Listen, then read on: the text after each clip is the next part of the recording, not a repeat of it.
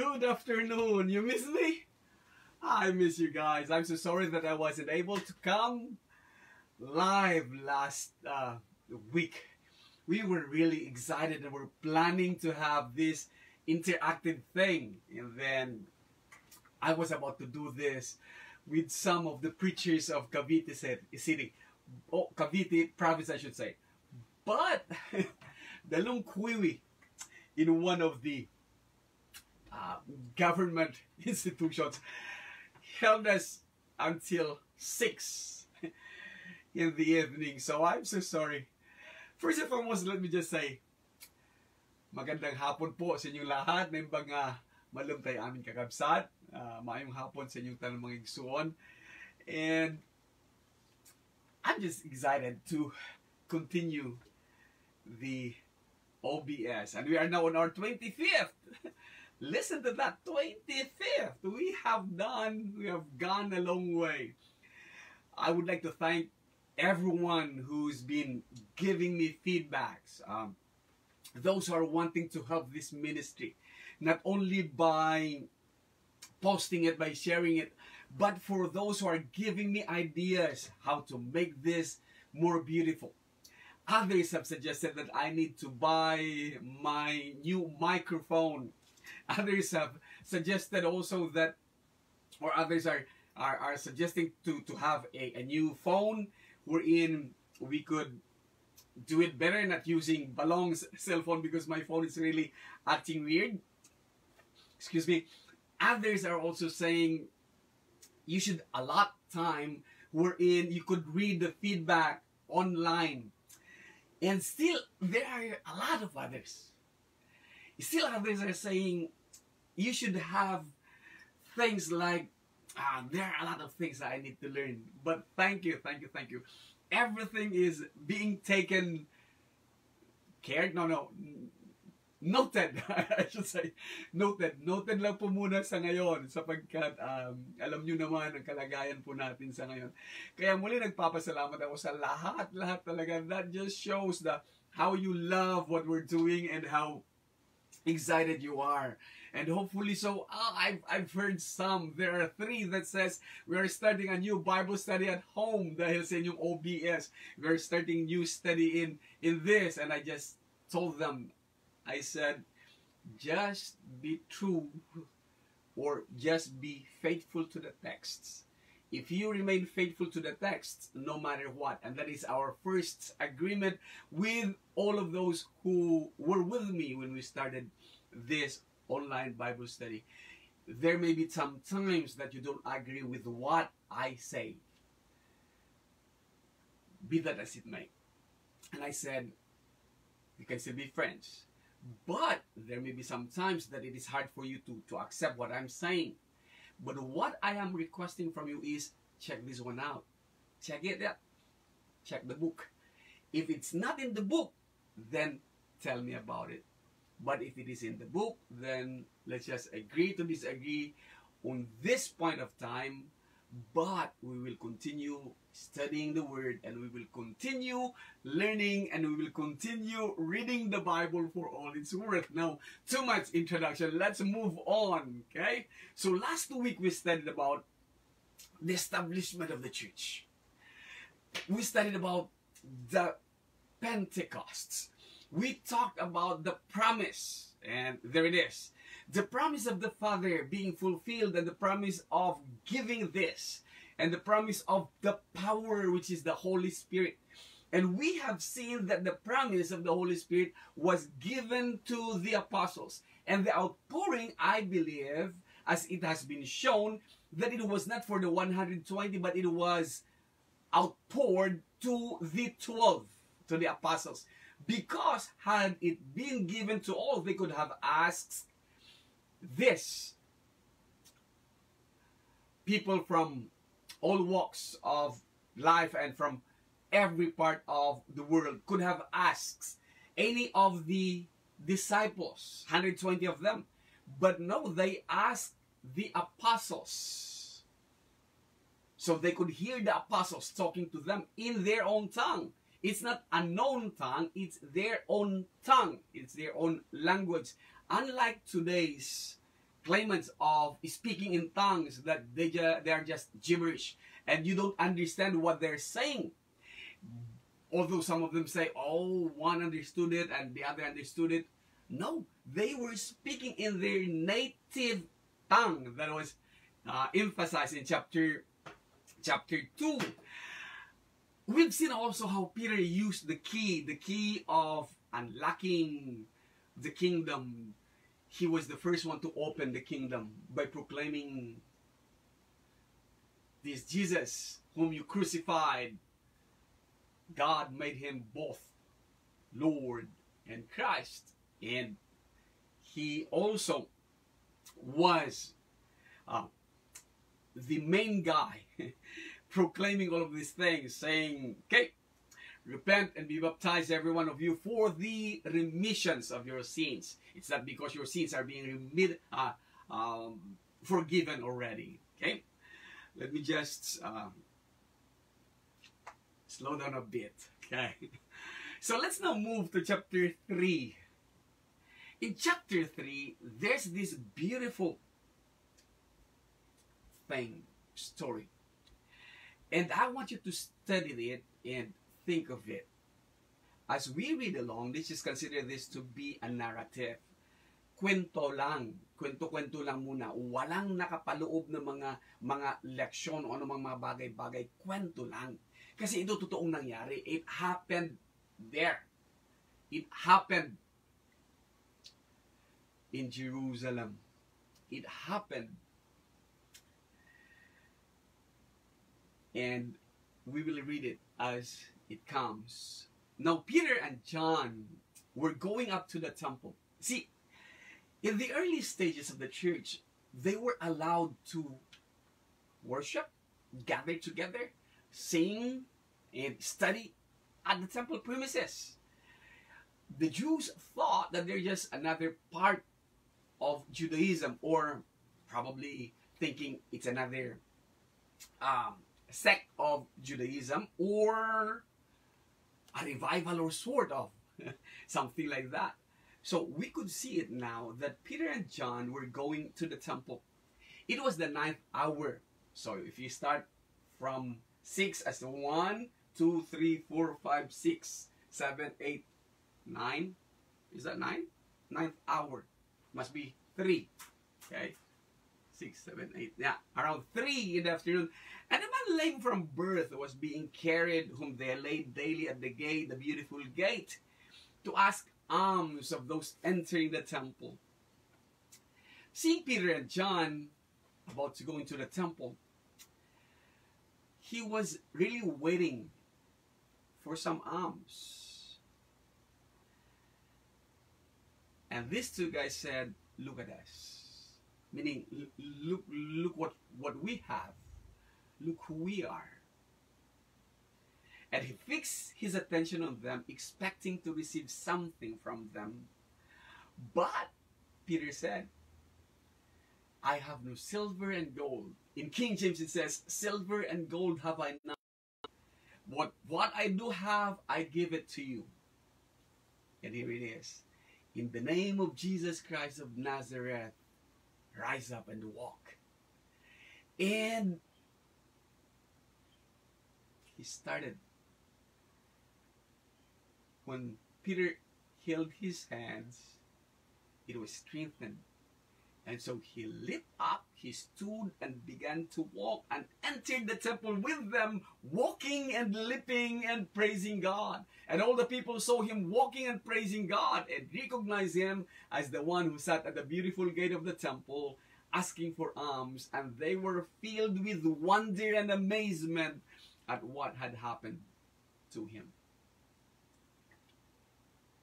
Beautiful.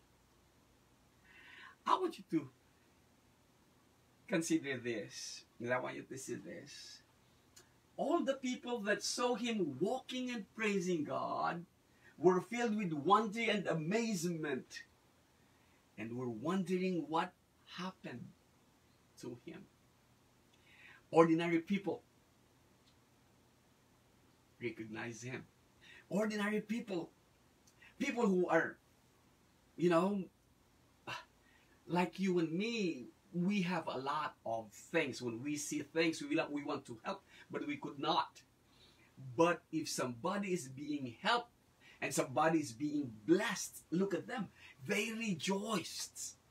They praised God because this poor guy, his prayers had been answered. Alam niyo yung feeling na yon?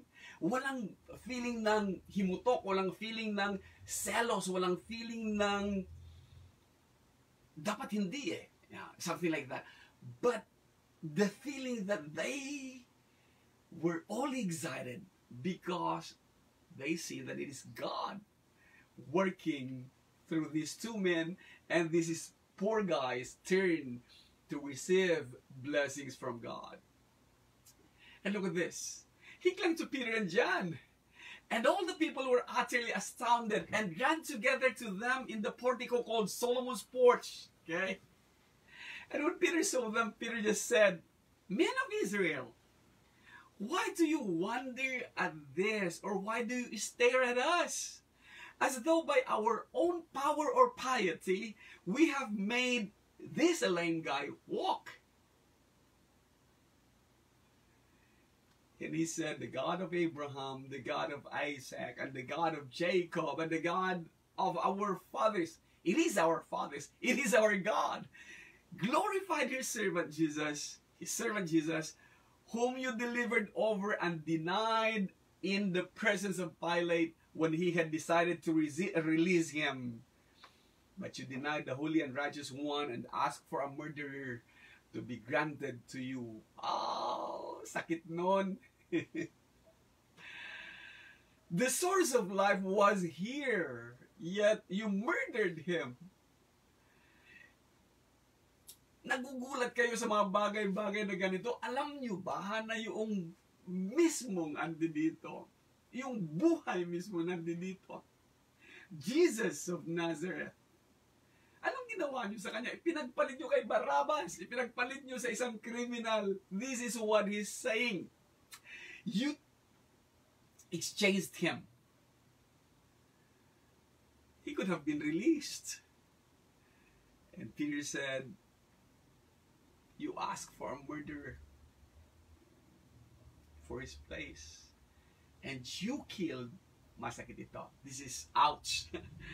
"And you killed the author of life, whom God raised from the dead." You, walang pasikot-sikot, you killed the author of life. And to this, we are witnesses. And his name, by faith in his name, that is interesting. And his name, and by faith in his name. I hope I could draw things, okay? In the name of Jesus, not the authority. By faith in his name. By believing in his name, in his authority, if you would like. In his power, by believing in his name. By having that faith in his name. This man, strong, whom you see and know, and the faith that is through Jesus has given this man this perfect health in the presence of you all. It's Jesus. We're thinking it was from our own piety or power. No, it's Jesus.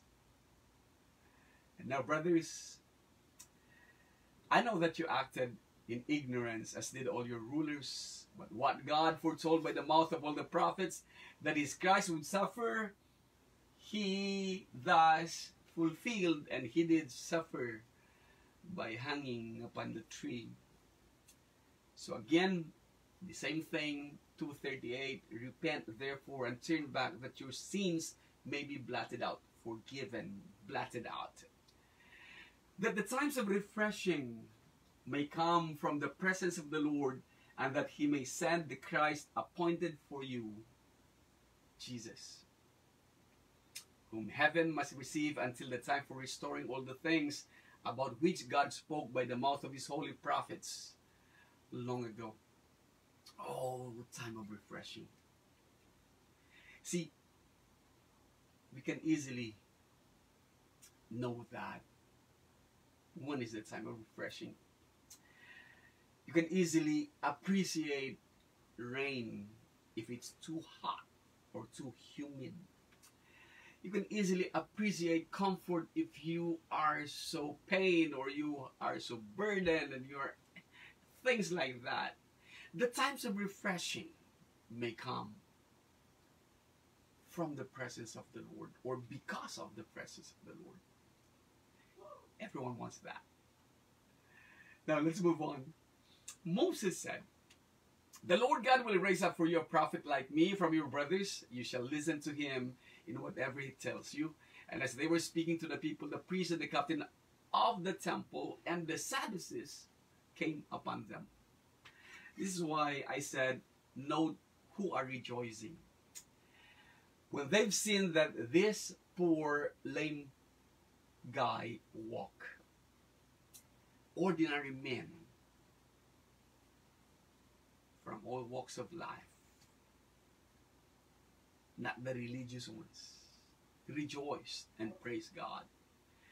Now here comes the religious men, the religious people, the spiritual people, the priests, the Sadducees, and those captain of the temple came upon them, and voila, greatly annoyed.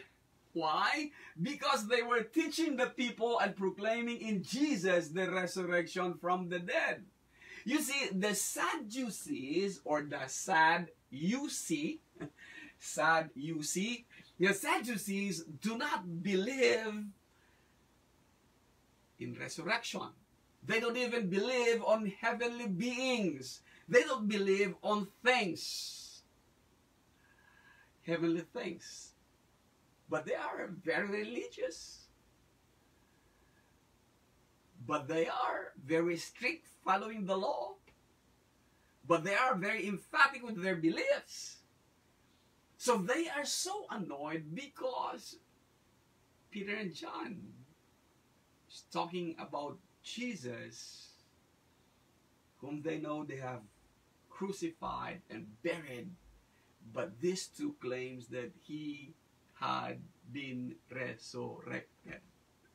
And he is the reason why this lame man is standing before their very presence. Ano gagawin mo doon? Ang tindi ng laki na problema nila. And they arrested them. For what? And put them in custody until the next day, for it was already evening. But many of those who had heard the word believed. The power within. The power of what they see, the power of what they have heard, the power of free will. The power of making a decision by yourself. Maganda pag-aaral ito, no? Hindi mo kailangan yung religious people to guide you. Nakita mo eh. Narinig mo. Hindi abstract, concrete. Yung patunay, yung evidence is there. Ano man ang sabihin, lalong-lalo na itong mga religious leaders na ito, lalo-lalo itong grupo ng mga Sadduceo na hindi naniniwala sa resurrection, they will just twist it. But because these people are witnesses, ano sabi niya? Many who had heard the word, pag uwi niya sa bahay, chinismis nila ang nangyari. Look, what happened? Yung lame man doon, yung ando doon lagi sa harap ng bahay simbahan, yung ando doon lagi sa harap ng bahay simbahan, gumaling, naglakad na ng bahan na kasama namin. Ang galing na patutuo yan. Ang galing na, ang gandang news niyan, ang gandang chismis niyan. Dito natakot ang mga church leaders. And I don't know why. On the next day, the rulers and elders, scribes, kasama ng mga scribes, rulers, elders, and even the scribes gathered together in Jerusalem. These are again, folks, spiritual or religious people. There it is, patunay, with Annas the high priest. Pati high priest ba naman mangingialam? And Caiaphas. Caiaphas was a high priest also. Pero Retired akong tutuusin. And John and Alexander and all who were of the high priest family. Naging family thing na ito. Because they know. Alam niyo naman ang mangyayari. Power lang yan. Woo. And when they had set them in the midst, they inquired. Dito na yung Senate hearing. By what power or by what name did you do this? Again, that's why I keep saying the power or authority. It's there. By what power or by what name? The name means power or authority. Faith in the name of Jesus. You do all these things. Then Peter, filled with the Holy Spirit, said to them, rulers of the people and elders, if we are being examined here today concerning a good deed done to a crippled man, by what means this man has been healed, then let it be known to all of you and to all of the people of Israel that it is by the name, power, authority, remember, it is by the name, by what authority, by what name? It is by the name of Jesus Christ of Nazareth, whom you, where's that?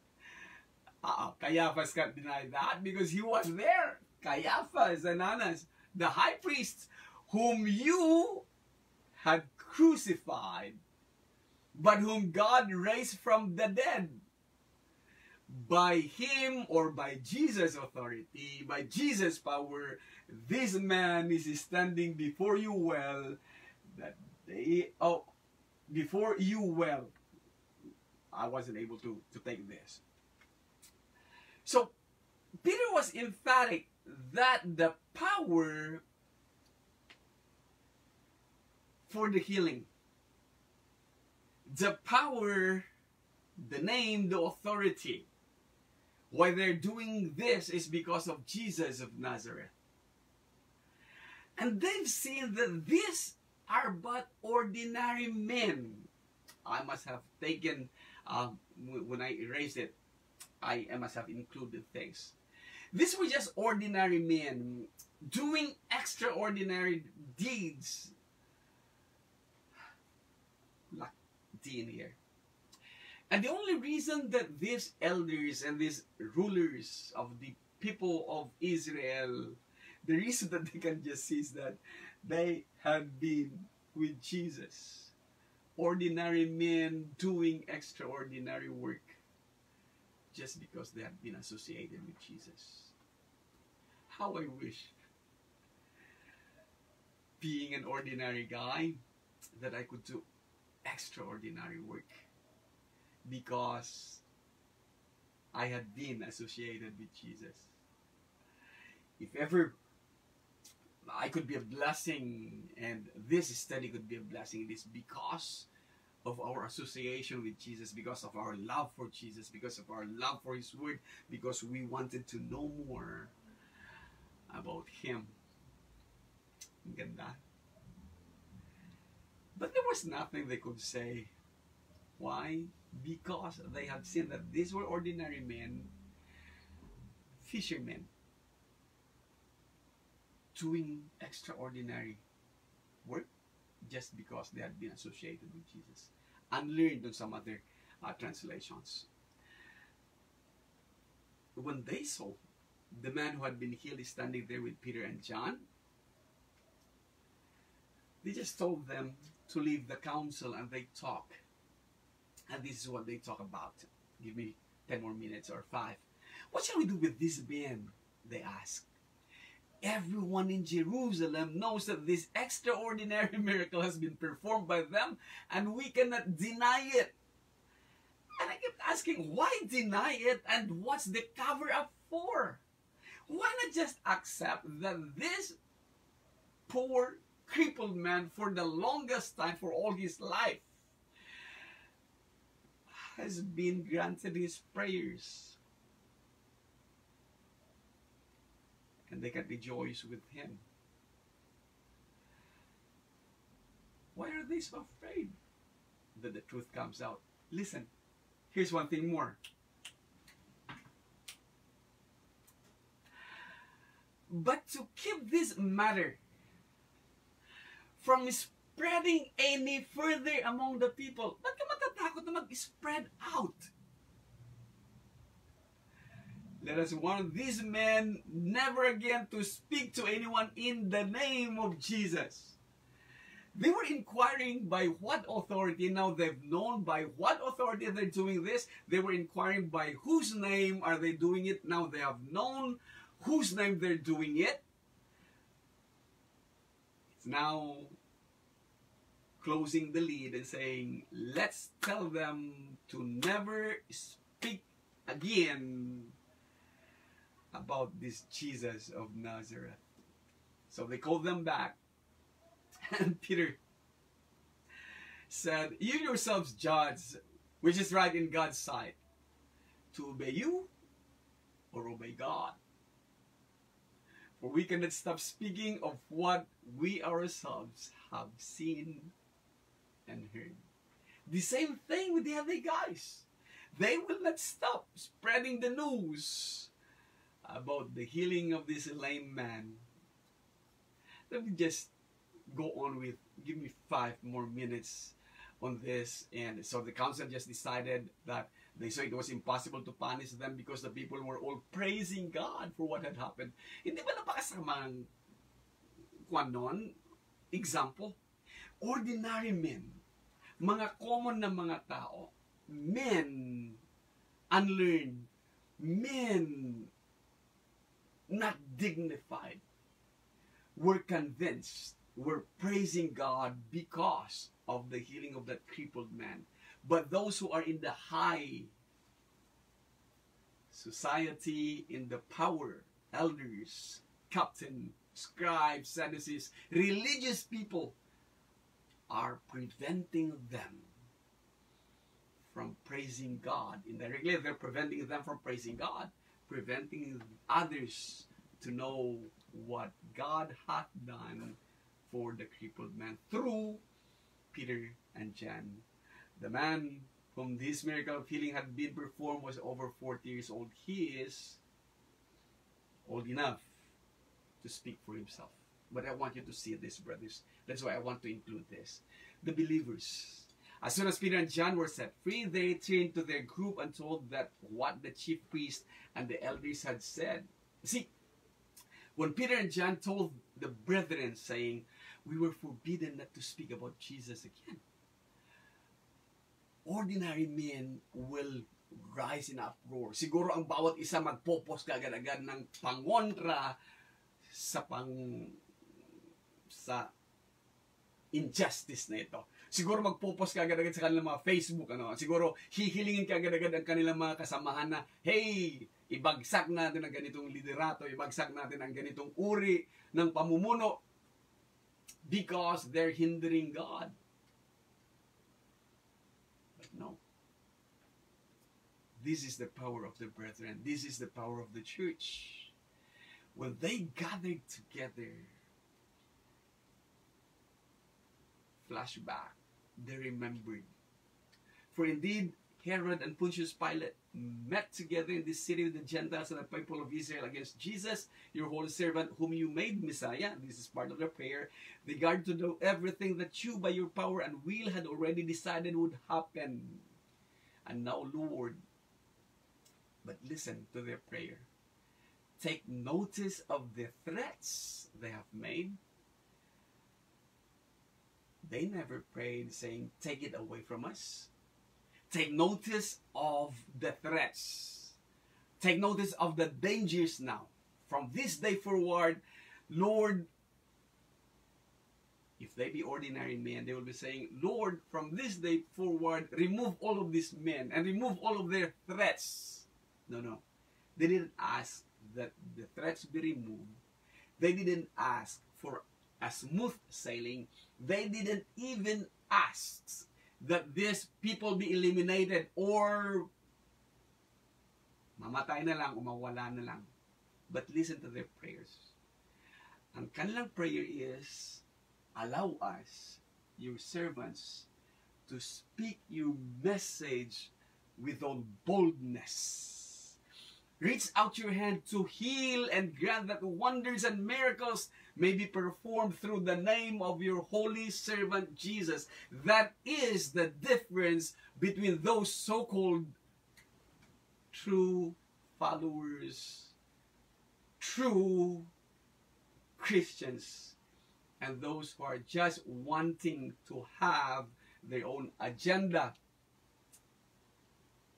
to have their own interests. There are some among us, leaders among us, and they have even Facebook pages asking for others to go against this and against that and against this and against that and remove this and remove that. Here's a plain teaching. The power within, the power that we have, is that we've been taught to obey and to submit to the governing authorities. We've been taught. Just like Jesus. When Jesus was there hanging on the cross, or when Jesus was being nailed to the cross, there are angels, dozens, tons, thousands, hundreds of thousands of angels are there waiting for the signal. But Jesus himself submitted to the will of the Father. How could I or any other follower of Jesus could not submit to governing authorities? Here is the answer for that. And that's why I really would like to include it. Let us go back. Listen. They just wanted God to know about the threats, but they never asked that the threats be taken out of the way. They never even asked that it will be a smooth sailing for the church, for the benefit of the church. All they ask is that, Lord, allow us, your servants, allow me, Lord, allow us, Lord, to speak your message with all boldness and to reach out your hand to heal. Use me a conduit. Use me just a channel. And grant that the wonders and miracles may be performed through the name of your holy servant Jesus. And then when they have finished praying, the place where they were meeting was shaken. They were all filled with the Holy Spirit and began to proclaim God's message with boldness. And that is the power of believers. And that is the power we have. That's the power within. I would really like to thank you. It would be something if we could have done it in a classroom setting, or you could, like, would hear, we could have some interactions about this. I know there will be some of you asking, why are some of our fellow Christians doing this and doing that and using God? Or advocating for something using God. Be true to the word. I'm just an ordinary guy seeing these ordinary things, proclaiming these ordinary things. But I can't help but show what is in the texts and make sure that every one of us could see. As we read the Bible for all it's worth, we need to understand the Bible for all it's worth. Again, magpapasalamat po ako. Napakasaya ko po na makasama kayo. Tumakbo po muna ako, tumakas po muna ako sa school. Saglit sabi ko, nakaligtaan ko kayong makasama last week. So, hindi po pwedeng hindi ko kayo makasama ngayon. So, nagpapasalamat ako ulit sa Panginoon at sa inyo. Sana may pagpatuloy natin ang gawain ito. And even Balong is suggesting some that we can do this in an interactive way. Pero pag-aaralan po. Hindi ako techie. Kaya matututo po tayo as we go along. And all of those things that you are suggesting, by God's will, we will do that in due time. And they will all come in due time. Pati yung mic, yung mga bagay-bagay, cameras and lightings and things like that. Thank you so much. May the Lord bless you. Please